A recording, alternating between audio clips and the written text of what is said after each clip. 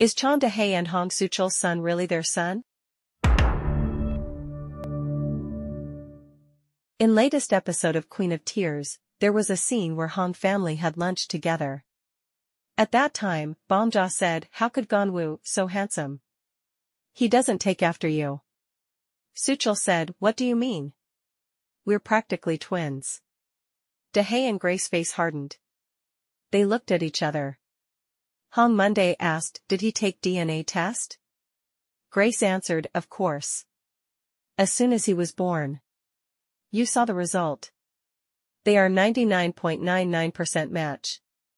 So, in Hong family, they should take DNA test every time there's a baby born in the family." Haein and Suchul also took DNA test before.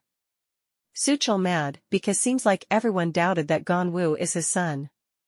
Hong Monday said that he only jokes, since their son is so handsome and smart, and doesn't resemble Suchul.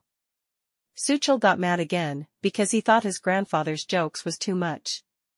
He abruptly left the table and didn't want to eat anymore. In their room, Suchul told Dahae that GEONWOO eyebrows will become thick when he grow up. He said his nose got hit while playing soccer, so it's a bit low. But, he said that he had the same nose before he got hit.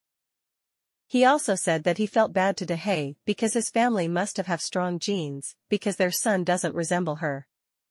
From these scenes, we can conclude that GEONWOO doesn't resembles both Suchul and Dahae. Why?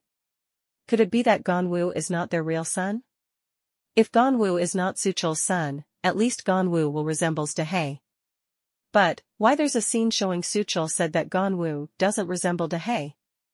So, it most likely that GEONWOO is really not Suchul's son. Grace is the one who planned this.